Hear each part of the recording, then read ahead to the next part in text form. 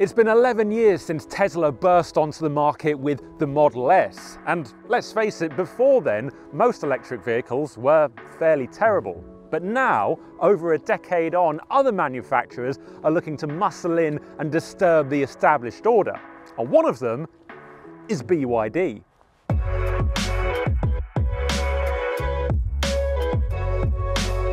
Actually, that's not entirely true. See, BYD has been around for a while and sells huge numbers of cars in China, as well as selling batteries to EV makers including Tesla themselves. As such, they're looking to bring this success to Europe with cars such as the BYD Seal. It's almost exactly the same size as the Tesla Model 3 and in this spec has similar performance and range. We've driven it before and liked it a lot, but don't think that Tesla is about to give up its market share that easily. It's recently modernised the Model 3 with an updated cabin, technology and drive, presumably because cars like the BYD are trying to steal its territory. It's not good news for Tesla, but it is good news for us. So the question is, which car is best? Well, we'll start with the interiors and more specifically the Tesla Model 3 interior. So by and large, this updated Highland version of the Model 3 isn't that different on the inside to the pre-facelift model, but there are a few little changes that I want to point out. So we've got some very snazzy ambient lighting included now. That's nice, you can set that to any colour you want. There's also a new material up here which looks and also feels quite interesting too. I like that, that's very impressive. There's apparently a thinner bezel around the center screen. Can't really tell the difference, but Tesla reckons that there is a difference, so we'll believe them. There's 17 speakers rather than 14 speakers, so you've got a little bit of an upgrade on the audio. We've also got a screen in the back for the rear seat passengers where they can see the climate settings. They can also watch things like YouTube and Netflix as well. And the chargers are actually 65-watt USB-C chargers, so you can charge larger devices like a laptop on them, not just your phone. That's very good. There's also a new steering wheel, and the big difference here is that there's no stalks at all, so no wipers, headlights, cruise control, any of that. It's all been moved onto the steering wheel in the form of haptic feedback buttons. So you've got left turn signal, right turn signal, the headlights, the wipers, cruise control, all on the wheel. And if I'm being honest, especially in the case of the turn signals, it's not a very good idea at all. Tesla for years has done a brilliant job at dressing up cost cutting as innovation. And this time, I can't help but think they've taken it a little bit too far because, for example, with the turn signals, it's fine when you've got your hands at 9 and 3, you can just press them there, that's not too bad. But the moment that you turn the wheel around, which you do a lot in the UK, we've got lots of tight roundabouts, 90-degree corners, you lose where the turn signals are. So you need to take your eyes off the road, put it on the wheel and check where you're turning before you just had a stalk that stayed where it was and isn't complicated. So that's a bit of a backward step, unfortunately. As for the rest of the cabin, it is standard Tesla fare really, and some people will either love that or hate it. I reckon there's an argument to say that it's too austere in here, it's too bland, it's too plain, but also it's nice and simple and pared back and clean, and actually the material quality isn't too bad at all.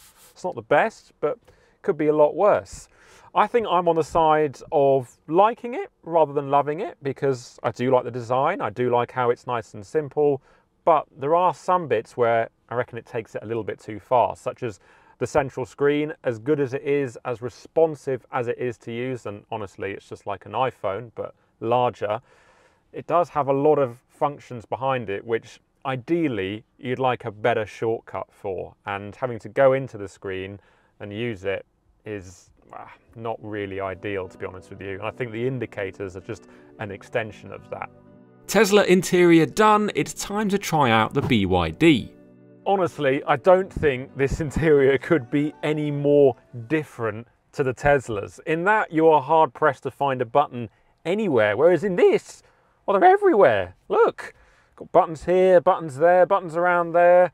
The good thing though with this is that crucial functions such as the lights and the indicators and the windscreen wipers are actually nice and easily available. And even if the wheel is turned, you can still activate the indicators. So there may be a lot of buttons, but they do come in use in some places. And actually beyond the buttons, there's some really nice materials in here. So the steering wheel is a nice leather-like material. You never quite know these days if it is leather or a fake kind of leather. It feels like suede on the side here, that's nice. Good stitching, nice and detailed. And also I've noticed that the door, when you close it, feels very premium and solid. That's very, very impressive. And also the armrest, nice and soft again, good quality gear lever. Feels like a genuinely premium product. Obviously, you've got a pair of screens, so a 10.25-inch digital dashboard display, which isn't bad, maybe a little bit cluttered, too many icons and details, but it does the job all right. And then the 15.6-inch central infotainment screen, which looks pretty big. It's got good functionality. It's not quite as crisp as the Teslas, especially in the graphics department, but it does have a little party trick, because if I press this button here, it rotates and becomes vertical. Very nice. And then you can switch it back to landscape. It's a bit of a gimmick, not sure if it's entirely necessary, but it will entertain passengers in the back for the first time. And you can see that BYD is pretty proud of it, because they've actually, they've reserved a steering wheel button for it. So that's a nice touch. And actually, this infotainment system has got Apple CarPlay and Android Auto functionality, which of course the Tesla doesn't have. And in my book, and in a lot of other people's book, I reckon that is a huge plus point. Anything else in here? Well, we have got 2 wireless charging pads up front, just like the Tesla. That's nice and useful. There's plenty of storage space. I have noticed that the stalks, actually, it's got them, but they're the wrong way round. So the indicators are on the right hand side and the wipers are on the left hand side. So you might see some of these cars driving around the UK with the wipers going on for no reason. You'll know why. But otherwise, this is a nice cabin. It's hugely different to the Teslas, but it's not bad at all. I like sitting in here. It's a good place to spend time in. As for practicality, the Tesla is clearly ahead thanks to more rear seat space and a boot that's 25 litres bigger. The claimed range on this single-motor rear-wheel drive Seal design is, however, slightly more impressive than the rear-wheel drive entry-level Model 3 on 18-inch wheels, with 354 miles versus 344.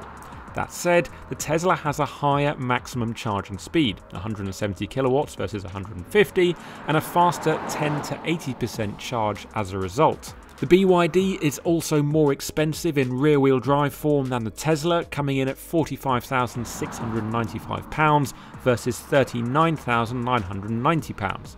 Question is the gap obvious from the driving experience, and will the Model 3's age show through? So now I'm back in the Tesla, and it's bad news for the BYD, because Tesla has made some upgrades to the driving experience that have definitely made a difference. The Model 3's aerodynamics have been improved and panel gaps supposedly tightened up, plus there's now acoustic glass all round. The result is that the driving experience is much quieter and more refined than before. Also, the suspension has been overhauled with new springs, dampers and geometry, plus more comfort-focused tyres have been fitted. This all resulting in a far better ride quality. The changes have worked. This is an improvement over all the previous Model 3s I've driven before. It just feels smoother, more polished, more refined. For example, the refinement. There's less intrusion of noise into the cabin. So I can hear less wind noise, there's less tyre noise, and that makes a really big difference in an EV when there's no engine to cover it up. There used to be Michelin Pilot Sports on the Model 3 as standard. They're now Hankook tyres, and they definitely make the car more refined, it's quieter, and they also make the ride comfort a bit better as well. What is important is that the whole driving experience is just more relaxed. Although saying that, the powertrain still has a very good turn of speed about it. Teslas are, for me, the masters of EV powertrains, because you think they're all the same, but they're not, because It's the way that this thing so smoothly delivers the power. It's so instant. The throttle mapping is perfect. So you know when you put your foot down just how much forward motion you're going to get. It sounds simple, but it's not that easy to put it all together. But yeah, Tesla knows what they're doing here. This is really, really good. As for actually having fun with this thing, well, it's still an EV, so it's still very heavy. There's not a huge amount of feel through the steering, and obviously you haven't got much noise to kind of entertain you. But once you kind of move past all of that, you know, it's actually quite good fun in the corners. There is enough directness in the steering so that it feels reasonably sporty, and you can also change the steering modes and the steering weight, and it's pretty agile as well. And something that I really, really like about this car is that the windscreen is nice and low down. And that means that you can see a lot of the bonnet, and it makes the car feel very, very narrow. I mean, it's not that narrow, but it makes it feel it, and it means that you can place it really confidently. There are a few things that are annoying me that I need to point out. We've spoken about the lack of stalks behind the steering wheel and lack of indicator stalk. Don't get me started on that again. Also the lack of Apple CarPlay. That's a shame. It means I can't sync it with my phone properly. And another thing is this new bit of sort of silvery trim that goes around the lower part of the dashboard. It reflects up onto the windscreen, which seems like a really simple oversight that they really should have caught in the testing phase, but they didn't. Or they did and they just didn't care because it's quite distracting. But other than that little minor thing there, this is definitely a step forward from the pre-facelift Model 3, and that wasn't a bad car to begin with, so this is a very good benchmark. So indicators and windscreen reflections aside, the Model 3 is a step forward. But what's the BYD got to offer in response? Now, climbing into the BYD Seal after being in a Tesla, and immediately it feels more comfort focused. It feels heavier. It is supposedly heavier, about 250 kilograms worth, and it's just a more relaxed, less alert feeling drive. I don't think the refinement is quite as good. There's a bit more wind noise from what I can tell, but otherwise this is a really relaxing car to just cruise around in. That's what suits it most, I think. However, there are a few examples of where Tesla has judged the controls better than BYD. So we'll start with the steering. It's got a weird weight to it, especially around the center point. Feels a bit stodgy and then it lightens up.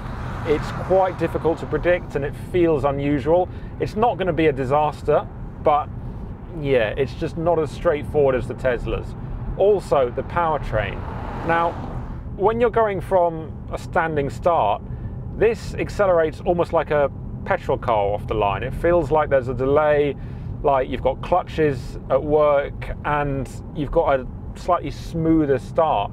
Whereas in the Tesla, it can be really snappy and straight off the line. It feels more like a traditional electric car. This is quick once you get up to speed, but you are losing that snappiness straight off the line. And I think that's a bit of a shame. It's one of the reasons why you get an electric car, because you want it to be quick and responsive. And then once you get up to speed, yeah, the throttle response is not as crisp and it's not as predictable. What also isn't predictable are the Seal's driver assist systems. Almost every car has these and they can be difficult to get along with at the best of times, but the Seal's feels overly intrusive and can only be switched off by delving into the menu system. Otherwise, the core driving experience is comparable. It's not hugely entertaining behind the wheel, but it's very safe and sure-footed even with just rear-wheel drive traction. For once, it doesn't feel like an EV that's overly focused on performance or thrills. Otherwise, the core driving experience is pretty good. It's not hugely entertaining, but it's very safe and sure-footed even with just rear-wheel drive traction. You could do big miles in this car and not come out feeling tired on the other side. For once, it doesn't feel like an EV that's overly focused on performance or thrills. As a result, it offers a pleasingly different experience to the Tesla and doesn't necessarily try to beat it at its own game. And when it's often hard to really identify key differences in how rival EVs drive and handle, that's a commendable decision. This is the first mid-sized luxury saloon that BYD has sold in Europe, and I mean, on the whole, it's very good. There's no shame in not having a driving experience up there with the Teslas and having a cabin which arguably is actually better. No doubt this is the strongest BYD model we've seen yet. Its interior and overall quality is impressive, and the drive really isn't that far off the Model 3. If they were the same price, it would be a narrow win for the Tesla, but because of the sizable price difference, it has to go down as a more definitive win. That said, it's a very promising first attempt at toppling Tesla for BYD, and one that should set the tone for future models.